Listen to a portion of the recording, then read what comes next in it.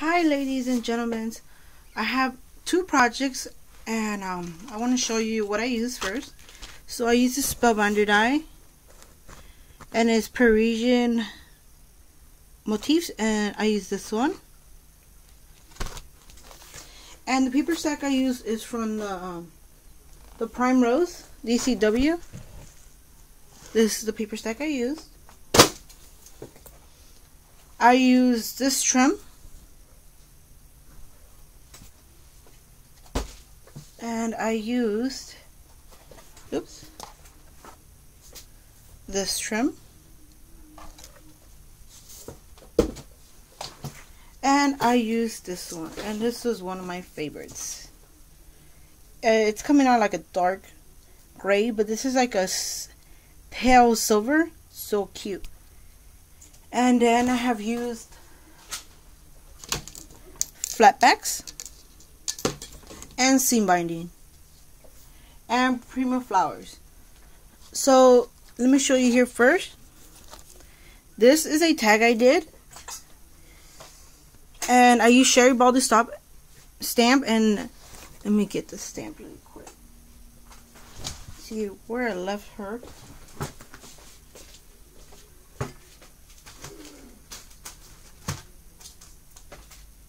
I think I'll find her at the end of the video.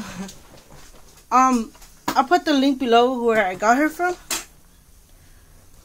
So I used her and I color her with my Spectrum Noir markers and some Prismacolor pencils. I used some bling mesh. I just put it everywhere. The flat backs. And here I tucked in the crochet lace, and here's the die. And I try to angle her at the side. Not too much angle, but not too straight. And the bow, I just grabbed a piece of cardboard and rolled it around 3 times and then just tie it. And I put a bling piece here and a flat back. And on this side is the trim. And the flower here are from Prima. And here's the corrugated cardstock. I just had a little piece left and I was going to throw it away, but I decided to make it into a banner and do it sideways. And the back is blank for now. So here's my first project. I hope you ladies like it. And for the second project, this is a as you would call it, an easel card. And here's the stamp I use. Sorry, I just found it. Sherry Baldy stamp. And she is Messy Bessie, Messy Jessie. So she's super cute. The next one I used, she is a digi. And I just found out how to do digis. Like, it was so great because I had a couple and I just had them stored in my computer, and I just found out how to use them, how to print them out. So here it is. And if you follow me on Facebook, I showed step by step how I colored her, and she's super cute. Sorry for the shakiness. I used this Recollection trim with the bling, and here's that silver trim I put here, and then I use some of this blue lace, and I distressed the edge of all this note paper with my scissors. I know there's a tool, but yeah, I'm not gonna spend that much money when I could just do it with my scissors. And I put a piece of bling here, and that just was in my stash, a little piece.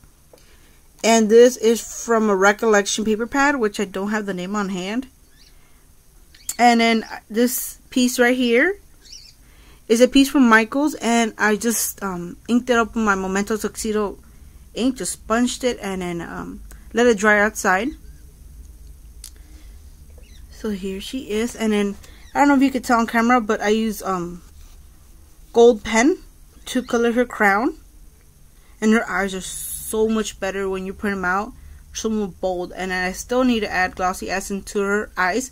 And this card was inspired by Rena. I put the link below. She's making super cute cards, and then this is how you stand her up. Sorry for the shakiness. Like that, and just put the message here with the receptionist. Sorry for the shakiness, lady. So this is my 2 cards, and hopefully you can see the inspired because it's kind of dark in here. It's early in the morning. But these are the 2 cards I wanted to share with you. The card and the tag. So thank you guys for watching, and have a wonderful day. Goodbye.